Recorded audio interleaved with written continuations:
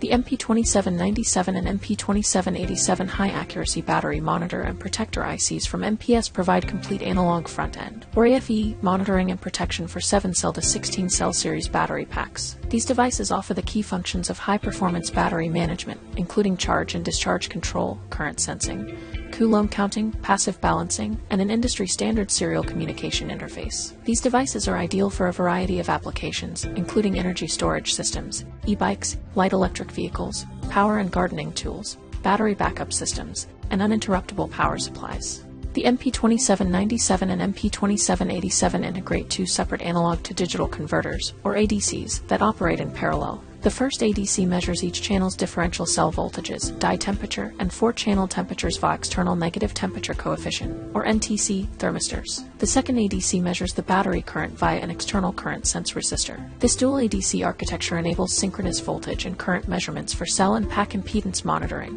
When paired with an MPF4279X fuel gauge, these solutions can achieve a state of charge, or SOC, error to within 2%.